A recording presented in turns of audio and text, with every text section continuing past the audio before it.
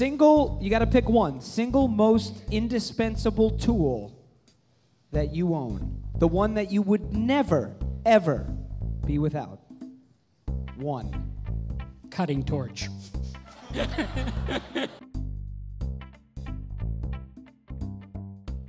Okay, gang, how we doing? Here we go. We're gonna get started.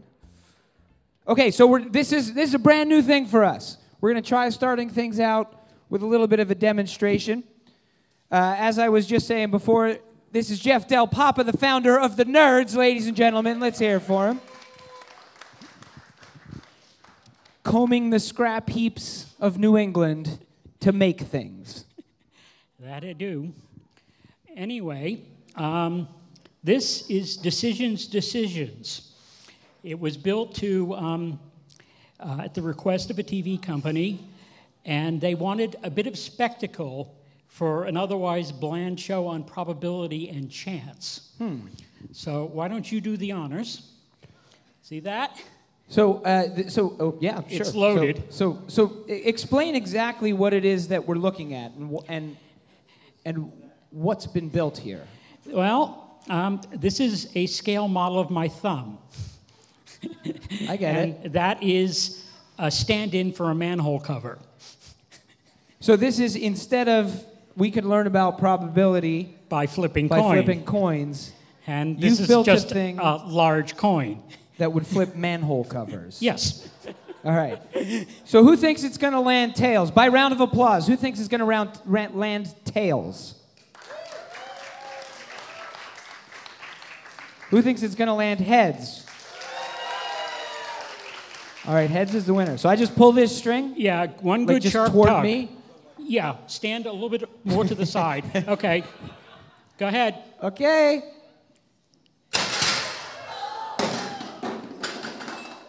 Tails. You guys want to do it one more time? Yeah, can we do it one more time? All right. This Oh. actually flips fair. We've tried it over 500 times. So he was just saying, I don't know if you guys caught that, he said it flips fair. They've tried it 500 times to make sure that it is statistically fair.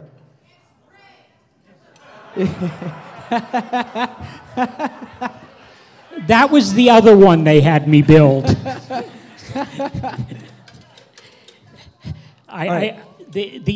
There's the heads. Everybody see the heads? Designed by 8-year-olds. The head of a clown, bright purple hair. Clowns are in the news these days, too. Yeah. Yes. The other one they had me make for the same show, we called a sure bet. And it was better than 90% reliable at flipping the way you wanted. So how do you make it differently that it flips that way? You are very careful about how much energy you put into the coin. Wow. And so it was just done with the falling weight. What's happening now? Well, you're pumping it up. Yes. So where does this go? Just goes right on top. Right on top. That's my finger curled around, and this is my thumb. There it is. All right. So who's voting this time? Who says it's heads? Who says it's going to be tails? Firing. It's heads. Anyway, thanks for the introduction, Edgar. It's always fun to do this with the crowd. Anyway, as you know, my name's Jeff.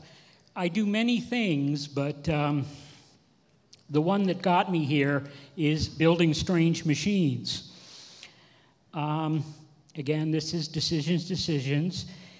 It was built for a TV show, and it actually worked. Now, tonight I'm going to talk about sort of what I build and just a little bit about how I build it. But I'm going to start out with talking about why I do it.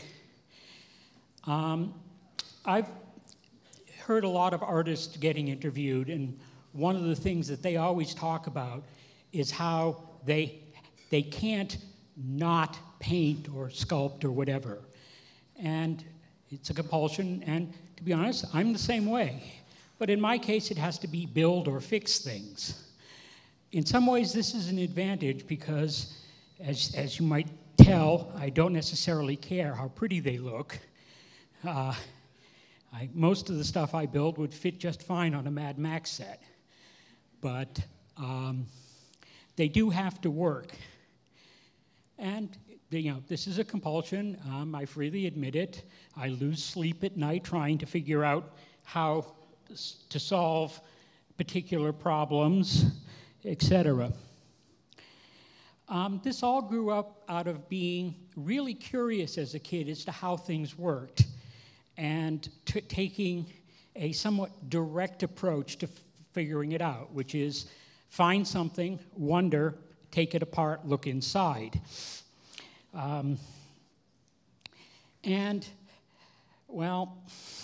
This was occasionally interesting.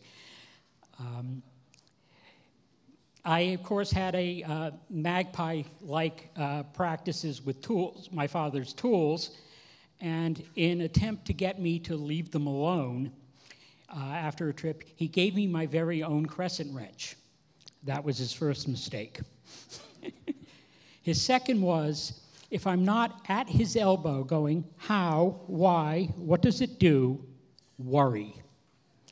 He had a very productive morning at his bench in the shop. He got up, turned around, and there I was with a big smile on my face and the lawnmower in pieces in an arc around me. I was 2.5.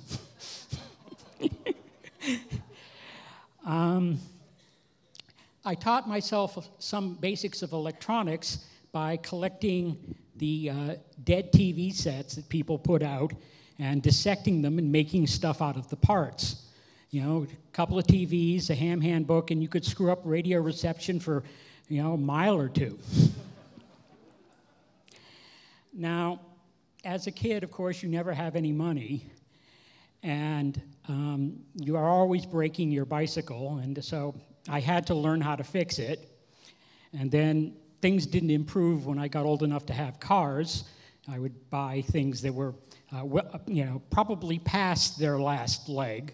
And so I got to be a very good diagnostic mechanic, and even better at fixing things by the side of the road with a rock and a bit of baling wire. Now, sort of formal things, how I wound up where I am. Well, I started out in the computer industry and was doing that for close to a quarter century. At some point, I sort of overdid it with typing, and my hands are not necessarily the most reliable devices anymore. And so I turned into a manager. Sigh. But at least it paid well, so I wound up with a basement very full of machine tools, which I find very relaxing. And, well, in 2000, two things happened. One, I saw this TV show called Junkyard Wars. And about 5 minutes in, I was going, no, that's not going to work. Oh, yeah, you've got the right idea there. Now, what you need is... And it was very clear I had to do it. And the next morning, I was busily tracking it down. It turns out it has a different name in the rest of the world, which made it take a little bit longer. But I tracked down the production company, and they said, yeah, we'll consider an application for a team from the colonies. So I sent out word to a bunch of friends and said, pass this on. And 3 of us came together, and we formed the New England Rubbish Deconstruction Society, otherwise known as the Nerds. It was truth in advertising. And probably to their dismay, perhaps, they took us. And it was a lot of fun. We got to build, the first thing was a 2-person wet sub. Then we got to convert a car to run on coal-fired steam. And for the final that year, which we apparently weren't supposed to get to, but we cut a Land Rover in half and made a firefighting boat out of it, which got us all manner of hate mail from Land Rover owners. Now, anyway, I came back to the city and went back to work. Chance to recover. The show is fun, but it's an amazing amount of work. I remember waking up the morning after the first one I did and my body going to me, "Aren't you old enough to know better yet?" So that was fine. And then came the pop of the web bubble, and I was busily looking for work and looking for work and looking for work.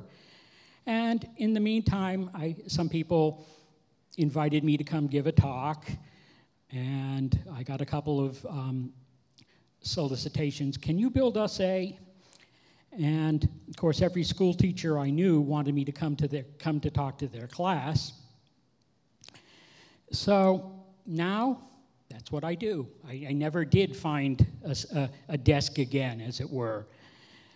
I build strange machines when people want them. I will do team training. I will put tools in your hands and have you make strange machines. I consider this a fine alternative to trust falls and rope climbing and things like that. And probably the most fun, though, is when I go do things with kids.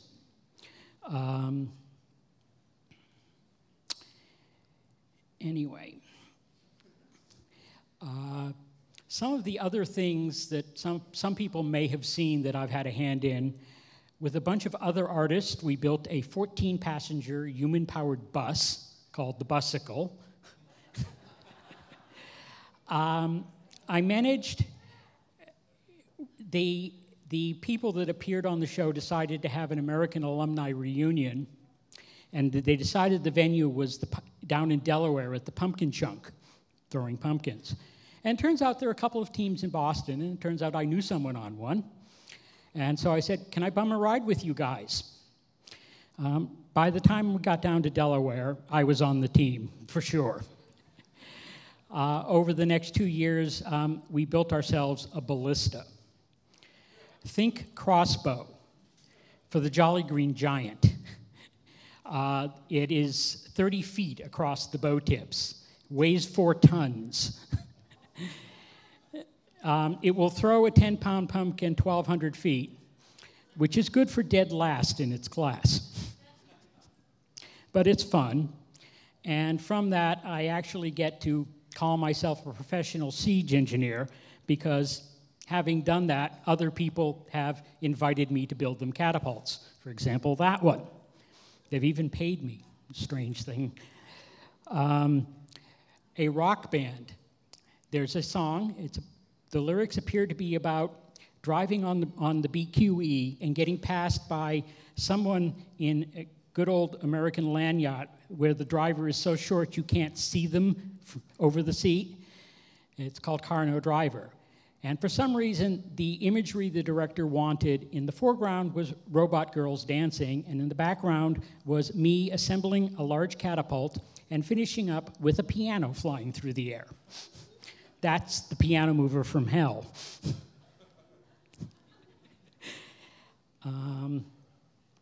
And having done all this, I said I will show up and, save you from trust falls, but I also go and corrupt youth. I go and it's a lot of fun. You gather up dead appliances. Sewing machines are great. Lawnmowers, of course, my favorite. Things that have lots of gears and springs inside and no power cords. And you bring them tools, and you tear them into as small a pieces as you can manage. And hopefully you can get them to pause long enough to point out, and that's interesting because that's what that does. Although this actually grew out of an attempt to get them to use tools. Because it turns out that kids these days don't ever touch a tool. They're sitting there in front of the keyboard or their touch screen. And so at first I had tried just to to go directly to having them try and build something. And they just didn't have the tools to do it. They hadn't ever seen a mechanical, they say, well, I've got this round thing and I wanted to move side to side. And they didn't have the image of, oh, I need a crank or things like that. So looking inside other machines gave them that. But also, it was my chance to teach them, all right, these are the various kinds of screws out there. And yes, you have to get the matching kind of screwdriver to be able to take them out. And you turn them this way to get them out and this way to put them back. But it works. And I did discover a few other things when I did that. To my surprise, it seems that at least urban 8-year-old boys don't want to get their hands covered in grease. This came as a great shock to me. I mean, you put something oily and say, let's take this apart, and they go put on rubber gloves. But also to my surprise and delight, the 8-year-old girls get in there and get grease up to their elbows without hesitation. So maybe in a few years, it will be Susie putting the frog in Calvin's pocket instead of the other way around. I'm trying to remember what other. Oh, yeah. When we finally do get to building things, one thing that was never apparent in the US, but was apparent in the UK cuts of the show, we're gifted with another 6 minutes of commercials per hour, was that the show was actually a way to trick kids into learning some science. And they had these little 15-second animated chalkboard drawings, and those were the point. And the crazy bearded biker types hitting things with sledgehammers was just to keep them watching in between them. So I designed my projects with the kids the same way. I wanted to teach them about gears and chains and belts and all that. And so we built Blendy, which is a pedal-powered blender. And, we took 2 bicycles and cut them up and stuck them together and various other things. And the result is something that you turn the pedals once and the blender blades go 100 times, and it really will make a smoothie. Matter of fact, if you put an 8-year-old on it, you can get obliterate. I've discovered 8-year-olds have 2 pedaling speeds, 0 RPM and warp 9. But anyhow. Jeff Del Papa, ladies and gentlemen. Jeff. Anyway, one last point. What do you got? A very elaborate nerd joke. So help yourself. So for those of you in the back who can't see, we got a stack of papers over here, so come up and grab one of these. There's obviously, he's probably tricking you into learning something in there, but it's also apparently an elaborate joke, so you can feel free to come and get one. Jeff, I wonder, you touched on it a little bit, but you talked about the fact that in your experience, kids these days aren't used to building, aren't used to having tools in their hands. Does that worry you? A bit. If nothing else, that I want to have someone who's willing to buy my tools when I'm done with them. Great point. Great point. Your retirement plan is going out the window. But no, I mean, it's just so rewarding to put something together and have it, sit there and actually work, and they're not going to get that. Do you find it? Is it on some deeper level freeing or liberating to be able to start to understand how something works and be able to either build something or manipulate it in a way? Like, is that ultimately empowering for a person? Well, in my case, it's necessary. I'd go nuts if I didn't do that. Yeah. But yeah, I think being able to have, something's wrong there, and to have some idea of what's going on inside means, all right, well, that's going to be a big problem, that's going to be a small problem. It's something I can, oh, yeah, I just need to put this thing back on, it'll work again, or, yeah, I need to go get another one. Yeah. So just knowing what's going on inside things is, I can't see getting through life without that, but some people clearly do. Final question. You got to pick one. Single most indispensable tool that you own. The one that you would never, ever be without. One. Cutting torch. I mean, who doesn't have a cutting torch, right? Ladies and gentlemen, Jeff Del Papa. What's your name, sir? Lou. Lou. Round of applause for Lou, ladies and gentlemen. So Lou came up to me and he said, look, if I knew how to tweet, I would tweet you my oddest job, but I don't, so can I just tell you? And I said, of course you can, Lou. Of course you can. So he did. So Lou, tell me about the oddest job that you ever had. Okay. My first job, I found a job helping set up a new shoe store, if anyone knows the Berlin Turnpike in Connecticut. And this was before Route 91 was. And it was the main road between New York and Hartford and then to Boston. And it had stores on it like Route 9 near Framingham, but it was 4-lane highway. So I helped set up this store, and then they put me in a clown suit and put me in the center medium, 2 lanes in each direction. And there I am, a 16-year-old kid, never had a job before, pointing people. Go into the shoe town, go into the shoe town, dressed as a clown. Why is a clown? I mean, probably just to get people's attention as they were driving by. But I don't know, a 16-year-old kid. How much did you earn for this? I think I was making $1.10 an hour. Lou, ladies and gentlemen, let's hear it for him. Thank you. All right, I still do not have a correct answer to the trivia question, so if people want to take a shot, find me. I want to buy somebody a drink. I need a correct answer. So just a reminder, I've tweeted out the list, as has WGBH, and keep tweeting your odd jobs to us. Use the hashtag BostonTalks. All right, our next speaker. So when Grace was young, Grace Teo wanted to be a fashion designer. This was her dream, to be a fashion designer.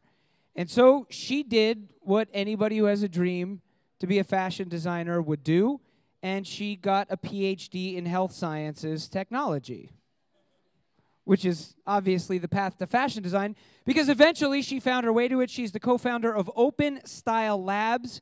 This is an organization that makes stylish clothing for people with disabilities. Let's hear it for Grace Teo. Hi, it's wonderful. Is this on? Okay, it's wonderful to be here tonight. All right, so when I tell people I design clothing for people with disabilities, most people scratch their head and they're like, why do they need special clothing? So what I like to tell people is that when we look around us nowadays and we look at buildings, we're really used to seeing wheelchair ramps and kind of understanding accessibility from that angle.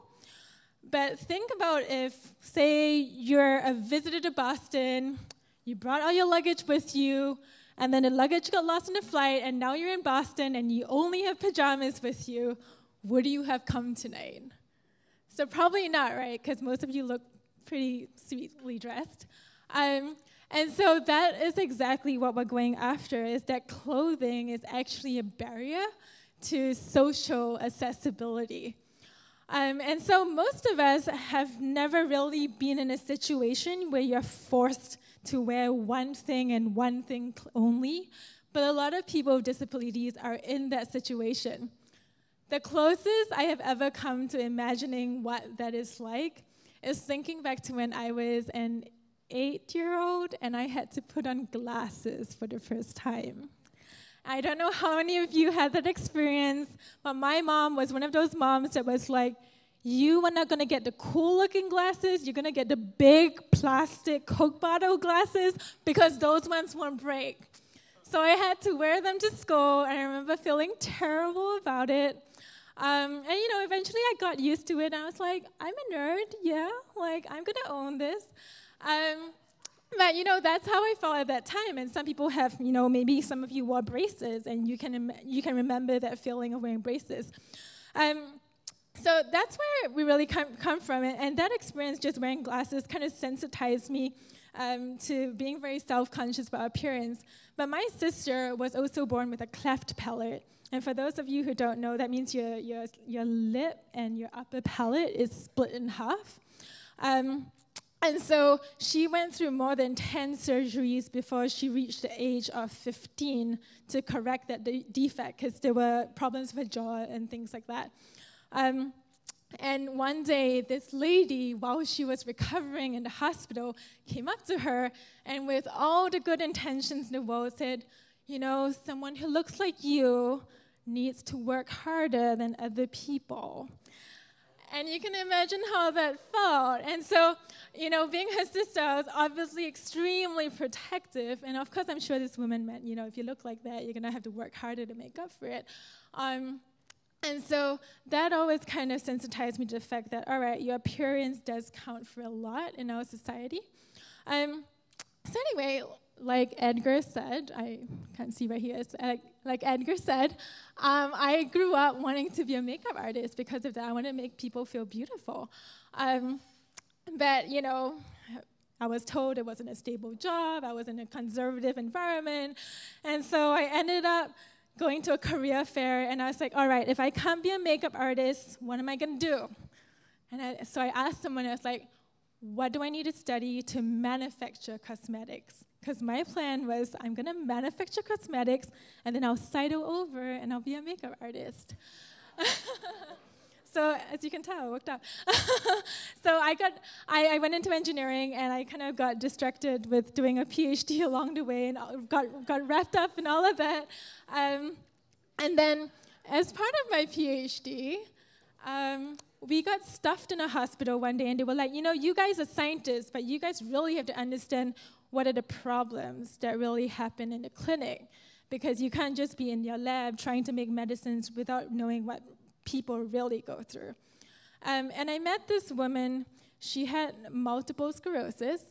And what I asked to all patients was, what do you miss most about being healthy? So this woman, she was sitting in an electric scooter. I thought she was going to say, I miss being able to move around. Instead, she turned to me and she said, well, to be honest, not being able to get around isn't that big of a deal. What I really miss is my independence. And so she went on to tell me, my husband's away on a business trip, and you look at me right now, I look decent and everything, but I took 1 hour to put on my clothes this morning. And so that got me thinking, and I thought, you know what, this is a really kind of a simple problem that no one's really tackling. And it was the first time I realized that there were all these dressing difficulties for people with disabilities. But I didn't know anything about fashion, so what I decided was that I would make an educational program. So that's what teachers do, right? Since I didn't know anything, I was like, I'm going to make an educational program, and I'm going to invite all these cool speakers to come into the educational program, and I'll just learn alongside my students in how to design clothes. So what we created, me and my co-founder, Alice, we created this program at MIT called Open Style Lab, and what we do is we invite someone with a disability, someone with an engineering background, someone with a fashion design background, and someone with an occupational therapy background to come together, and over 10 weeks, they come up with a piece of clothing for their team member with a disability, and they all do it together. And so they spend about 2 or 3 weeks being in very close contact with the person with a disability to really understand what their lifestyle looks like. And then they go through 3 rounds of designing and testing with that person so that it's really customized for their lifestyle. Okay, so I've told you all of that. That was all the story. So I'm going to kind of show you a product right now. So this was the first year. We had a client who came in. His name is Ryan DeRoche. He used to be a competitive biker, but while he was in Spain biking, he flew over his handlebars and is now a wheelchair user. So if you've ever seen well, okay, all of you have been caught in the rain at some point, I'm assuming. And, most of the time our shoulders get wet or the top of our heads get wet. But for people in a wheelchair, you're sitting down. So really, it's your lap that gets wet most of the time. And if you look on the internet, the one thing you'll find for people in wheelchairs when it's raining is wheelchair ponchos. Now, I don't think I'm really fussy about fashion, to be honest, but these ponchos are not the most beautiful things. They look like really big tents that just cover your entire wheelchair. So he came to us and he said, I would rather get wet than wear one of those things. And he was like, you know what? I'm a competitive biker. I'm cool. I'm a hoodie kind of guy. So can y'all make something that looks kind of cool that's not a poncho? So Evan, hi. Okay, Evan's my assistant. You look wonderful. Okay, so what we did was to make this jacket, and the goal was to make it look exactly like a sports jacket, exactly like a hoodie jacket. But what happens is that this pouch you see in front here, if you're sitting down, you can pull it out, and it completely opens this way. Yep. And it just covers the lap. And this small thing, so, it comes together completely by magnets, because if you don't have a lot of dexterity in your hands, then it's a lot easier to use. And the other thing is that you can see the reflective piping on the sides. So this is what we call reflective piping. And that was more than decoration or just for visibility. It was really to make sure that when the rain came down onto their laps, the reflecting piping would shoot the rain up and off their laps instead of it pulling onto their wheelchair seat as they were sitting down. Yeah, so thank you. Yeah, so that's the rain jacket, and we're really proud of it. And I think what I love best about it is that we don't think it's just for people with disabilities. It's if you're a biker, or you're a hiker, or you're a sports spectator in a sports stadium, anybody can use it. So it's inclusion in all the different senses. Yeah, so that's it. Thank you. Oh, Grace Teo, everybody.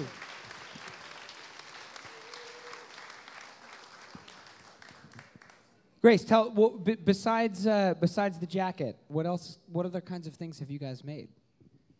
Yeah, that's a good question. Okay, so most of the time we make stuff for wheelchair users, but we also served a client with autism this summer. And so for a lot of people with autism, they're actually, some of you here might experience this. You might be extremely sensitive to seams or to elastic or to tags at the back of your clothing. Yeah, you got a big yes happening up here. You're like, yes. I've you been know waiting how you my cut whole it out? life for somebody to understand that. Yeah. So she's the same way. So what we did was we made a shirt for her that basically cut out the side seams and only had a back seam. And then I don't know if you guys know what ultrasonic welding is, but it's almost like using glue to put your shirts together. And so it makes the seams a lot smoother on the skin.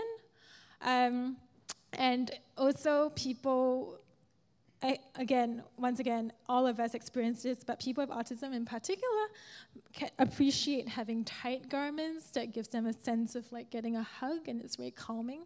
So it was a compression garment. So at the end of the day, the garment actually looked a lot like a Nike, athleisure sort of shirt. And they're hoping to bring it to market as well.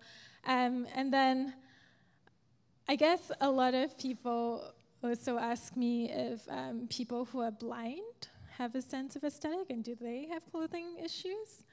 And actually, that's one of the biggest challenges. So I spoke to a friend, actually, just a friend, and she was telling me how when she grew up, all she could feel were Barbie dolls. And so that entire time, she assumed that what all women looked like were Barbie dolls. And so she thought that she had the most abnormal body.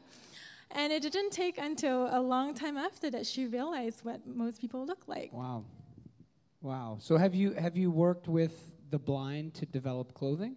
Not yet. So that's something along the way, and I think that's actually going to be more of a computer science problem instead of an engineering problem, because for people who are blind, it's really hard to online shop, for example.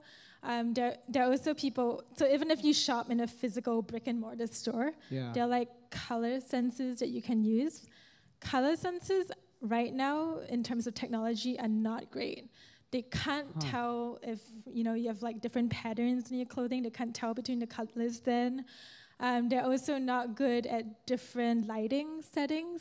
And so it's actually really challenging for people who are blind to shop independently for clothing. And that's the next problem you're going to tackle and solve in like a year and then move on to the next one. Yes, and then cancer after that. Perfect. Grace Teo, everybody. Okay, ladies and gentlemen, how are we doing now at this point in the night? Are we still feeling pretty good? We having a good time?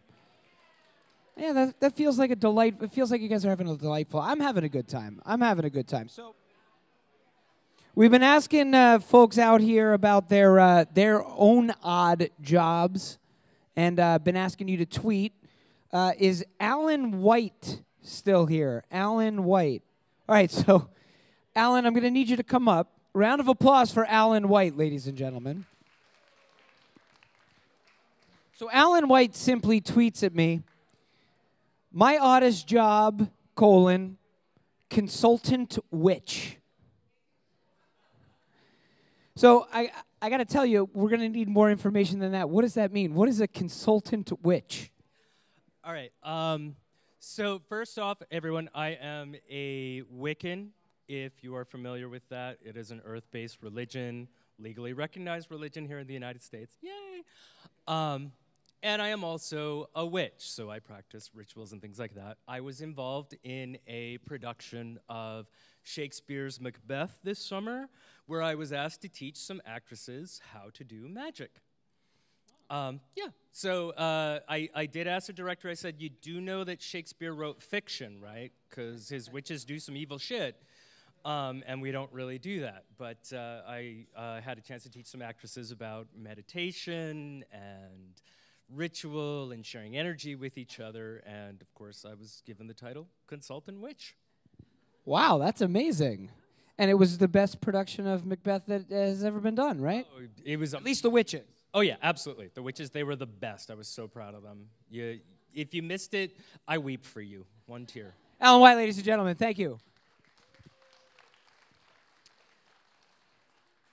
Since we're in sort of a spiritual realm in talking with Alan, actually, it's a pretty nice segue into our next speaker, Kelle Sutliff. Where's Kelle? Where are you, Kelle?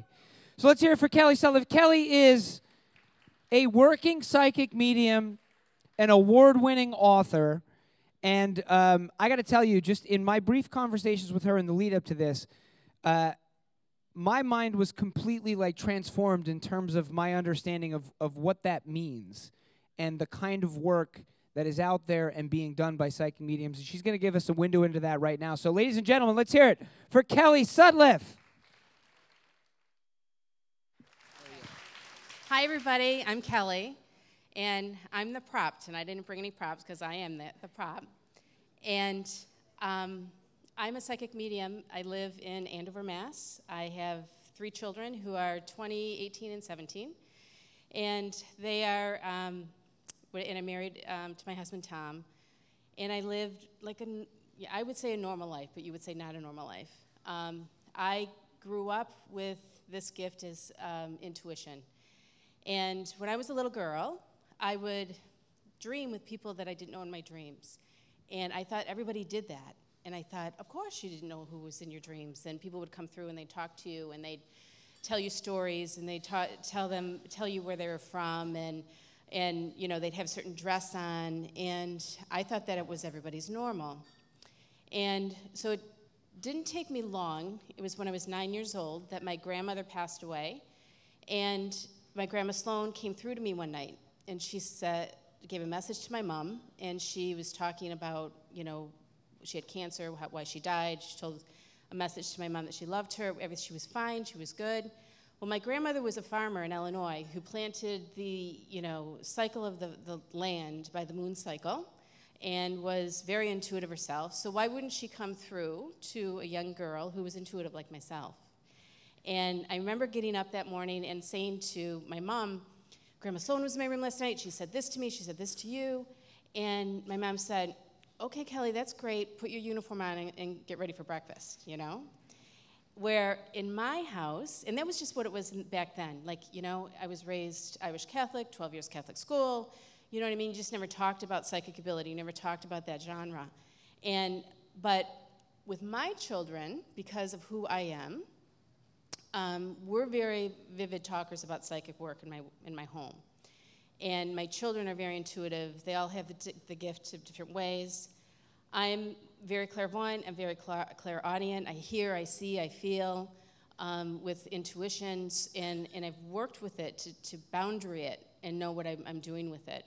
And that was, in 15 years of working in this field and discovering it, I've learned to do it, as I want to say, the right way. And so it's not the, hocus pocus, witchy poo, I'm dating myself with puffin stuff here, type of attitude. But, what it is actually real stuff. It's real people in the work that it is today. And as my children would tell you, and they know, is that, we do this gig in our house called Psychic Tuesdays, where on Tuesday nights we get together, we meditate, we talk about psychic intuition, and I make them work details. An example, when they were 4, 5, 6 years old, I would say to them, all right, Mommy's thinking of a color in my head. It's red, blue, or green, which color it is. And they'd all say green, because that was in my head.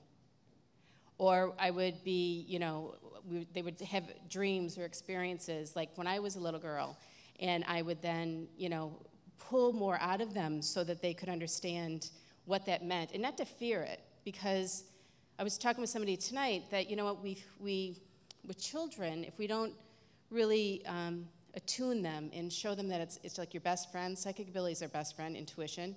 It saves you in many ways. Don't walk down this alley. It could be a bad thing. You listen.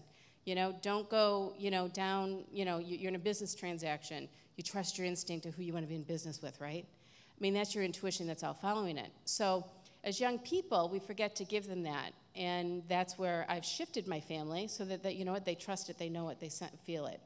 And along with my work is, it's oftentimes that I work in, I never thought I would work in this line of work, but I'm a psychic investigator. So 5 years ago, I work with agency. So I work with state agency, I work with private detectives, people working on cases, local cases, national cases. I've worked with an FBI group called Find Me Too, which is a former FBI agent working with missing persons people.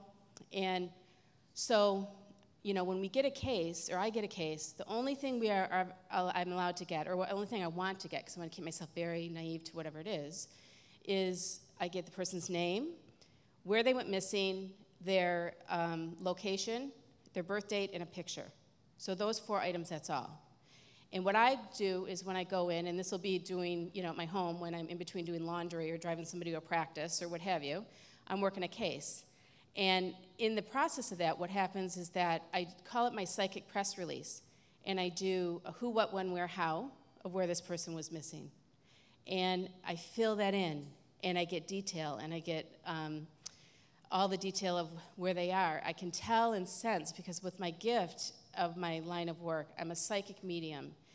I can read psychically, intuitively. So that's like the stuff that you read when people go to get, what's my future, what's going on, should I go forward with this business deal, those psychic hits that I give to my clients.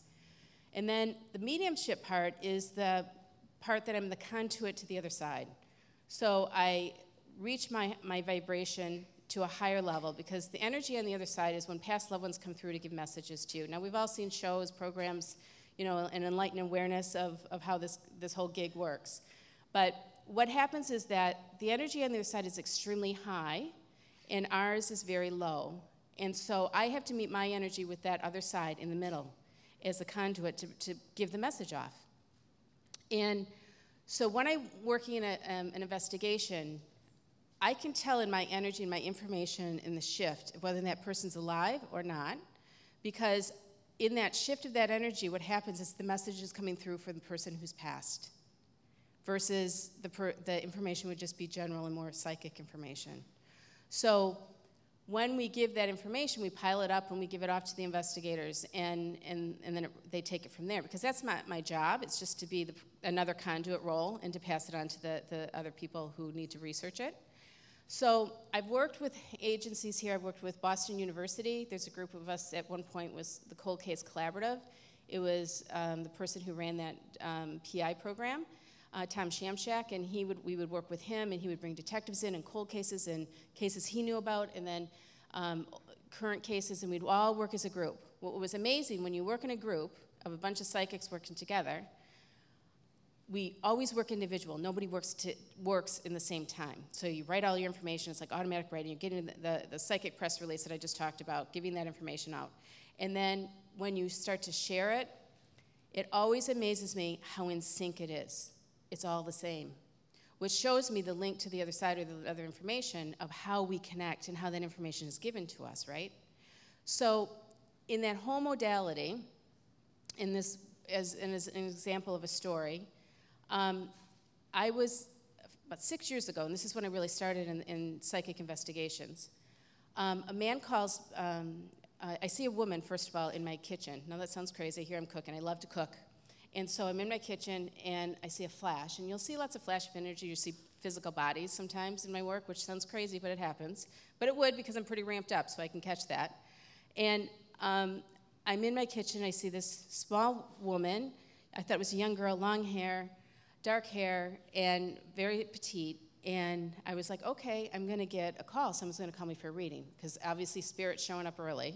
And I go forward, and all of a sudden, I start to, the phone call rings that night, and it was actually during the election with Scott Brown. I'll never forget that. And this man calls me from Michigan and says, my sister's missing. I'm sure you've heard about it. And I said, listen, I haven't heard anything. I'm all involved with Scott Brown, election right now and here in Massachusetts. So he goes on to tell me, can I have a reading? I said, we have to do it tomorrow. Don't read on the fly in an instant. And so the next day, I start describing this person. This is his sister who's missing. And she is a woman. I thought she was a young girl. She's 4'11". She's petite, dark hair, long dark hair. And she had gone to church in Grosse Pointe, Michigan, and she had been taken on a Tuesday night. And I gave a reading for an hour and a half, almost 2 hours, with details. I was giving names of who she was connected to, details of where I felt that how she was abducted, how she passed. I knew she was in spirit because this is who I saw before the reading. So and since then, huge investigation that's occurred. The details that I gave at that time forwarded to the daughter of the case. And in the case, I said to her when I read for her, it was back in following fast forward in January, I said, your mom's going to be found. She's going to be found by fishermen. I'm seeing the bridge to Canada. I'm seeing the Belle Isle side of Detroit. I'm seeing this area of where she is. I'm seeing springtime, and she will be found. Her body will be found. My birthday is March 21st, the first day of spring. She was found on my birthday, and her daughter calls me, found on my birthday. 2 fishermen were fishing. Her body was hooked onto a line. That's how they found her. By the bridge I said she was, by the river where she was, and hence they retrieved her body, which has now fast-forwarded into a 6-year case, which probably out of all the investigations I've ever done will probably be solved because of the data and what this family's done.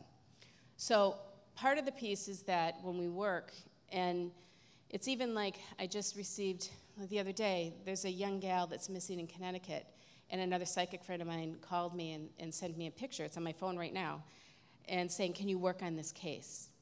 So psychics today, not only do they do just readings, but you know what, in my world, we do psychic investigations, psychics help each other, where they'll say, hey, I have this case, can you help me with this? Give me the data, what do you get? We send it off to the investigations. Psychics today are modern today. So, back in the day, when psychics have been around our world forever, you would have, you could consult to a king and queen, and they'd be saying, okay, how are the crops going to be this year? Give me your answer. How are we going to war? We're going to war. Are we going to win? Should I behead this guy? I'm going to be yes or no, which I can't imagine that pressure. Can you imagine? But today, you know what? We also consult, which I have before, with finances for businesses or consult businesses in general, where I'm hired to work with stockbrokers, or I'm hired to look at new businesses for people or business transactions. And there's people who work in the with agencies, FBI, Homeland Security, and that's a lot of my line of work too, where I'll get, when you get it, you give it, is what I say. And in my line of work, because of what I do, I often get information with world affairs, and I have the right people now today versus before things happened before 9/11. When I was getting informational on that, I was able to. I didn't know what to do with it. Today, I know different. Where when I see things when things occurred prior to the Boston Marathon bombing, or prior to the situations that happened in Florida recently, or the situation in Paris, or the situation again in California, I give the information to the sources that I trust so they can just take it. And then it's their jobs to then go forward. So besides raising all these kids, and all these kids are in college now, I, am, a typical mom, you know what I mean? Raising my kids, being a part of the community, working on nonprofits for my interest, along with, working in this line of field that is absolutely amazing, because I love what I do. It's a spiritual aspect of it, where it has to have spirituality, and you have to be spiritual in order to do it, otherwise you couldn't. And so I'm able to bridge it. And the cool thing about it is, you know what? Psychic ability, you never raise your hand to say I'm going to be a psychic medium when I grow up. You never would. Like, who would want to, really? And so, but thank goodness that it's more of accepted today. And the great thing is even, when I think back even to 15 years ago, I would go to a cocktail party and people would say, Kelly, what do you do for a living? And I'd hide behind my real estate license, and I'd say, oh, I sell real estate, which I did. And I say, I'd sell real estate, and you know what? Under my breath, I'd say I work as a psychic medium. And people were like, what?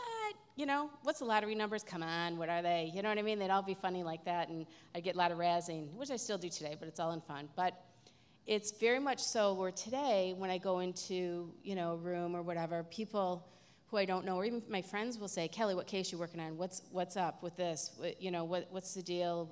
Tell me this. What do you feel? All of that good stuff. And we're so open, but we're also open because, you know what? Our intuition is open today. So we're all intuitive. Everybody in this room can tell me a story, I'm sure, of someone who's passed that they felt, or in a dream, or in a dream state, or you hear a song and you're thinking of your mom or dad who passed away, or, the intuition hits that you get, whether or not to go down 128, on this road, I'm going to take a different road because, something doesn't feel right, and you find out that there was a huge accident that you missed. You know what I mean? That's your intuition. That's our best friends talking to us. And that's the importance of kind of how I work on a daily basis. And I guess the most important message of, tonight is really about we all can receive. We can all ask for signs and symbols. We can all do it and trust in it. So I hope that helps explain exactly how my world is. But thank you so much. Ladies and gentlemen, Kelle Sutliff, hang out with me for a second here. Okay, I will. All right. You ever freak yourself out? I mean, do you ever get, scared about, Oh, okay. You want to hear a funny story? I'll be real quick. Funny and scary? Well, funny and scary, yeah. Yes. All right. So I have a book out. And it's called Listen Up, the Other Side is Talking. It's all about my work and examples. It's like an award-winning book, right? Yeah, it's 2 awards, actually. Awards. Yeah. There you go. So I was going to Book Expo in New York, and if anybody knows about anything about publishing, like that's the mecca of where you go to get your books published, to meet authors, you know, they're all there. And so it's like one time a year in June. So my friend Nancy and I are there to just kind of promote our books and go. And we book last minute at the New Yorker Hotel. And we're in the New Yorker, and we walk in, and they're like, we have 1 room left. We're like, okay, we'll take it. And so Nancy is a psychic medium also, and she's a good friend of mine. And she's actually a sketch artist, a spirit artist. So when you go to her for a reading, she'll draw who she sees and gives you the picture. And she works on with me cases because she'll draw the perpetrators for me. And so we then, go into the New Yorker Hotel. And we're on the 33rd floor. And I'm like, oh, I love 3s. This feels good. My birthday's 3/21. I'm into the 3 number. And so we check into room 3327. And on the door, it has a big gold plaque, and it's of Nikola Tesla. And so, got to be honest with you, I was a communication major like you were in college, okay? And I was like, oh, I didn't even know who Nikola Tesla was, all right? So my friend, so I'm like, I walk in the room with Nancy, and I said, Nance, I don't think we're going to get, like, much sleep tonight. And she says, I don't think we are either. So anyway, so we're in the room, we're feeling all this energy, all this kind of stuff, go to the Book Expo. That night I called my husband, and I said, Tom, I said, you're not going to believe it. I said, we're staying in Nikola Tesla's room, it says here in the plaque. And I said, do you know who he is? And he says, my husband's an engineer. And he says, Kelle, he's talking about the electrical current and everything he did in Niagara Falls and blah, blah, blah. Yeah. And he says to me, all right, he said, he must have been on the computers because he's Googling, right? And he says, hey, Kelle, where are you staying again? And I said, the New Yorker. And he said, it says here he died in room 3327. So then, that night, I said, Nancy, we are so hosed, you know what I mean? We are not going to sleep tonight. Because what are the odds of 2 mediums checking in last minute, getting his room? So as we're in the room, it's 3 o'clock. And spirit tends to come back and forth between 3 and 5, like if you ever feel in your dreams. And so it's 3 o'clock in the morning, and I can feel his energy. And I'm so tired because we drove a lot early in the morning. And I'm like, I am not getting up. I'm not turning over. I'm not doing it. I'm not doing it. And so, anyways, the next morning, Nancy says to me, you're not going to believe what happened. I said, what? She goes, did you feel him at 3 o'clock in the morning? I said, yeah, I wasn't turning over. And she says to me, she goes, I was playing solitaire on my phone, and she says, and I stopped playing, and all of a sudden, it started playing for me. And I said to her, but, Nancy, he would have liked that energy. He probably made it. You know what I mean? Like, think back what he did. And so, But that's kind of my world. Like, we can go on vacation, and you know what? The Sutliffs don't do well in old B&Bs, okay? Because spirit always finds us. And, or I can be like, go to England, and I swear, I say to my guides, everybody, I'm not open, I'm not receiving. But then I end up like in the dungeons in England in a castle, and that's way bad, you know what I mean? And I get all this information and see spirit, and, but you know what? I don't fear it at all because I know it can't harm you. And anytime you do have experiences like that, if you get the heebie-jeebies because you've been someplace and your hair kind of goes up in the back of your head or whatever, it's really about, that you're always in control. They can't come back and harm you. They can't do anything like that. And you know what? You just got to say, get out of here, you know what I mean? Go into the light, go wherever. And then as soon as you say that, it's gone. Because they know, the energy, they're not allowed. And I always say to people, like when they have haunted houses and all, or they feel their house is haunted and it's old, I always say, you know what? Do they pay the mortgage, those ghosts that are living there? No. So you know what? Why would you let a stranger into your home? Why would you allow a ghost in your home? So people sometimes like that vibe or think it's cool to do that. But to me, in my world, I'm like, get them out of there. And even for myself, is I've gone on one ghost hunt my whole life, and I'll never do it again. Because it's always, like I want to cross them over into the other side. Like, go. You're not meant to be here. Go. And so I'm not a very good ghost hunter, you know what I mean? Because I want to send them on their own way. But it's very much so, you should never, you know, as my grandmother always used to say, you should, you know, the one who came to me in spirit, you know, you don't fear the dead, you fear the living. And there's truth in that. And, but you know what, it's all just kind of, like I said, my world of where I go and stuff, but never ever do I get frightened, because I know I'm very protected and honored and that. Kelly. I'm going to invite all of our speakers to come up on the stage. Is that right there, Abby? Everybody's going to come up. We're going to give you guys a chance if you have some final questions before we break up. In the meantime, since you have the mic, Kelly, we were talking upstairs earlier, and you mentioned that a long time prior to now, you made some predictions about the presidential campaign, right? I did. I did. What did you? Okay. Give us just the basics. When did you make the prediction? What did you predict? Okay. Last October, I was asked to make some predictions, and in the predictions, the publicist said to me, "You know what? Make it light, Kelly. Like, who's going to be in the primary? Who's going to win? Who's going to be our president?" And then at the time, what happened was I was, and I made a bunch of I saw a lot of other information, which was about what I saw was happening in Paris 2 weeks later. And there was a lot of Homeland Security stuff and all the a lot of world affairs stuff. And some of the things I couldn't even put out in the media that went. And so in my predictions at the time, I saw Trump-Hillary, and the president was Trump. What's your success rate? Just curious, then, what's your success rate on predictions like this? You know what?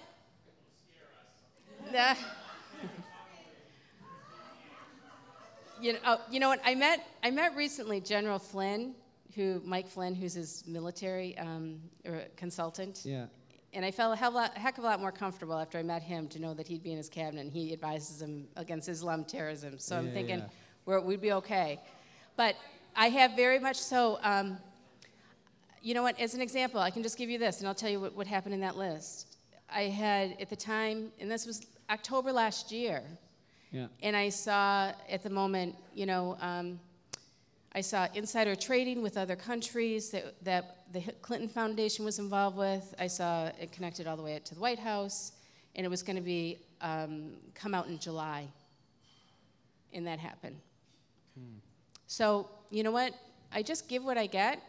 We all have the power of change. If people don't want that or whatever they choose, I mean, we all have power of change. But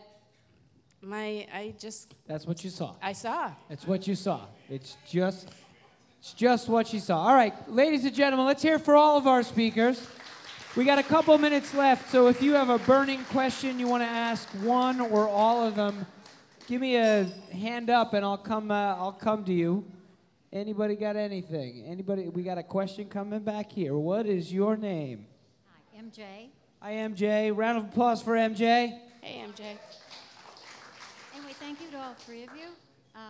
Where can we get the raincoat and how much is it?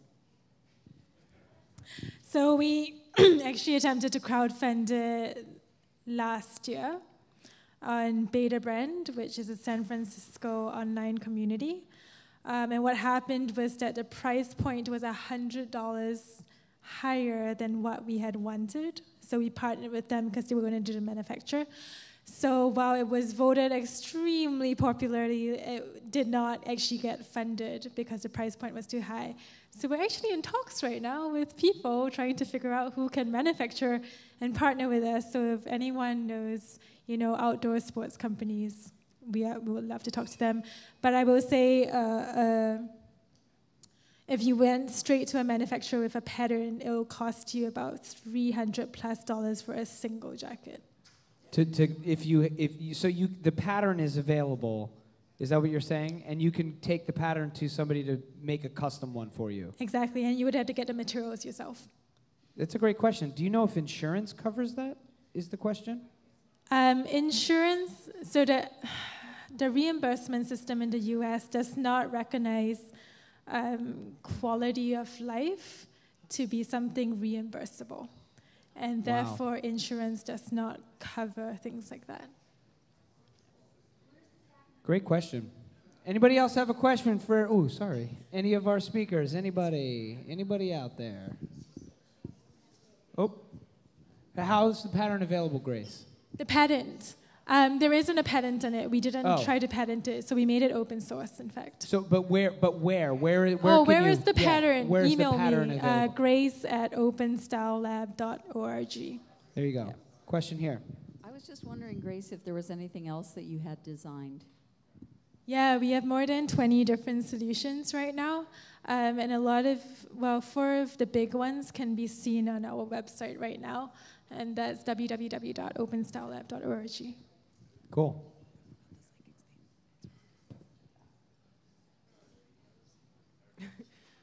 I was just wondering for the psychic, how do you answer people who might be skeptic of like your work and what you do? How do I answer skeptics? Yeah, and how often do you get skepticism from people who are like, oh, psychic medium, that sounds like a not real job. Doesn't exist. Well, I always say proof's in the pudding. And you know what? I look at, who I connect with, my clients, and my work. So when I say skeptic, I mean, that's pretty general. I mean, I think that, I think people who are skeptic of intuition or psychic ability, I think that sometimes they're naive to really what's going on around them, because you trust self, right? You trust your gut, you trust your instinct. If you're a mom, you know what? You have mother's instinct, right? When your child's turning around and going for the stove, that's psychic ability. You trust, whether or not to take a job, whether or not to take a job. I think when I see people who are skeptic, it's oftentimes people sometimes, they don't realize actually what all's intuition is in psychic ability and trusting it. I think we're our own best psychics, to be honest with you, in that we use it every day. People want to call it maybe another word or what have you, but as far as and I also think sometimes, people who are skeptics sometimes can have a lot of religious deity around them or ingrained in them, that they fear that it's something really bad. But, you can go back into, the Bible or different passages, and you can reflect on that, because they talk about psychics in the Bible. And intuition. I just always, I've always worked in my line of work with a very spiritual basis, so that, you know what I mean? It guides me to deliver the proper message to people. Overall, I think we've gotten better, like I said, as a society, that people are more willing to try something new or understand it versus what it was even when I grew up, or when, even 15 years ago when literally I was making baby formula, because I had 3 kids in 3 years. And I was in my kitchen, and all of a sudden I said, you know what, I'm going to get back to that psychic thing and do that again. And as soon as I did that, the floodgates came open like I was as a little girl, and I didn't know what to do with it. But I channeled it, and I worked for 2 years trying to figure out how this whole thing worked, to have boundaries with it so it wasn't fearful to me or fearful for others. And that's what, I think that's with anything, like, how you present yourself and how you give a message or what have you. I mean, you wouldn't go up to somebody and run into them in Costco and say, oh my gosh, your mother's here, I'm going to give you a message. I mean, that's like, well, for TV stuff. So that's a psychic foul, yeah, right there. Big foul. Big foul. Crossing boundaries you shouldn't cross, because you have to have someone's permission to read them. And so, but that's the component of it. It's more of a, it's all how you present it and in a reading as such. So does that help you? I kind of did a long-winded answer, but kind of? Okay. Good answer. All right, we've got time for one more question, which I'm going to ask to Jeff, because it's been there since the beginning of the whole thing. What's going on with this cat thing that you have there that's been on the stage the whole night? Can you explain to us what that is? Okay. I'm part of a group that has revived kinetic sculpture racing as part of the Cambridge River Fest. And this is part of Dizzy, which I built with the kids at Parts and Crafts for the inaugural race. We did one lap around the MIT Museum. The kids won.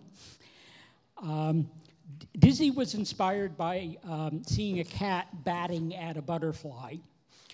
And so it's built on a baby stroller. And as you push it along, his head goes like this, which is how he got the name Dizzy. The little bird is orbiting over him, and his paw is batting at it. Unfortunately, the bird went missing, so now everyone thinks he's walking around giving everyone high fives.